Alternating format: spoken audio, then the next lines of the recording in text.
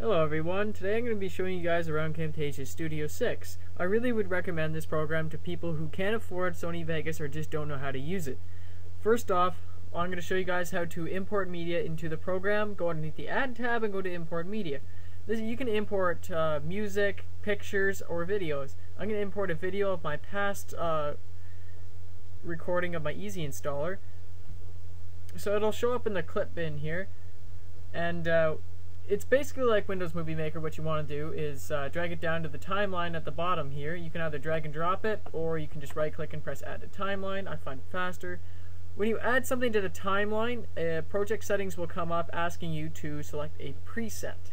Now, it depends on what you want to be doing. If you're going to go, I would recommend choosing the YouTube preset because it's only 640 by 480, which is SD, which is full screen, not widescreen. Most videos widescreen nowadays. So I'd choose HD if I were you. I modified my HD preset. It's actually 1280 by 720, but my computer screen is 1280 by 800. So we're just going to go with that. Now,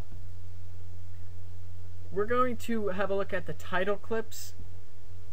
This is basically the same feature as Windows Movie Maker. You can type a clip, so I'm going to type my name here, and it should show up. And you can, change the size, the font, the color if you may, or you can just add a background to it.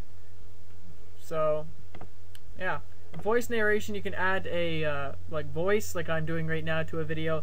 But I'm actually recording using my mic. I'm not just doing a narration.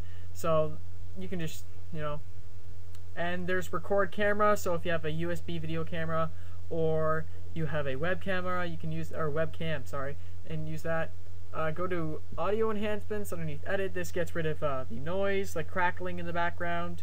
It does a fairly good job at it. So yeah. And callouts.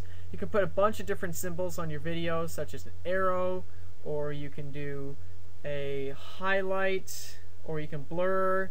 Like I can blur my name if I really wanted to. So if I go here, it'll blur it for me. So if you have personal information in a video that you don't want to show, you can blur it. So I'm just gonna show you a different other one. There's Spotlight. This is one that makes people focus on things. So say if you want someone to really focus on something in your video and just have everything else in the background, I recommend using the Spotlight because, yeah, it just focuses the eye on something else, such as your name or anything else like that. So yeah, we're just going to delete that. Now there's transitions. I prefer Sony Vegas for transitions, but Camtasia Studio 6 is fairly good for transitions. You can do like the cube rotate, or like I'll add another video to show you guys the cube rotation.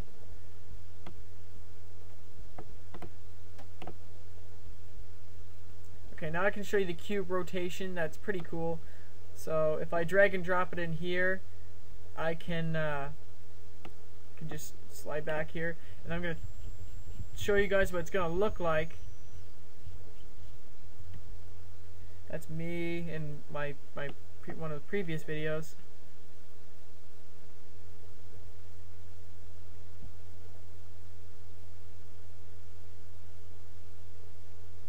I guess it didn't show the cube rotating, but it still has the cube rotation, and yeah. But you can also add captions to your videos, such as like the subtitles. Sorry, I kind of had a brain fart there, but the subtitles, you can add it by text, or you can just paste them in there. It's pretty much just subtitles.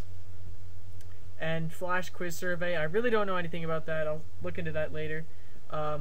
Right here is the screen recorder I'm using right now. It's an excellent screen recording. It's the best screen recorder I've come across yet. And this one, you can record your PowerPoint presentations for video. I find that fairly useful.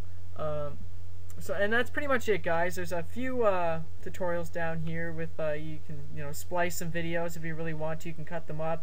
You can raise the volume.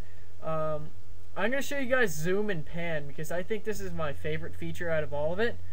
See how I have the black bars at the top there? If you right click and say snap to video edges, it gets rid of the black bars. And I really like that feature because it gives you that nice clean look on YouTube, so you don't have like it fills the whole video player.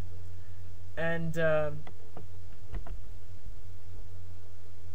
so you can add another zoom. So if you wanted someone to zoom in somewhere when they want to, if you have something really important on your screen and you want to zoom in on it so people can see it better, you just drag and drop this here and you can zoom into whatever, and it will show it up like there on the side right there. See, I'm zooming in on my name just as an example. So that's a pretty cool feature, and you can choose when it zooms in 1 second or not. You know, right here you can choose instant, which I really don't like. I kind of like the 0.5 or 0.75 for zooming in, and that's pretty much it, guys. The last feature I'm going to show you is the tilt feature. You can tilt your videos like that. My computer's not all that great for graphics when I'm recording, so you can tilt your video once again there. It's a pretty cool feature, and that's pretty much it, guys, for the beginning or getting started view of the Camtasia Studio 6. And once again, guys, I really recommend this program, and I'll be seeing you guys later.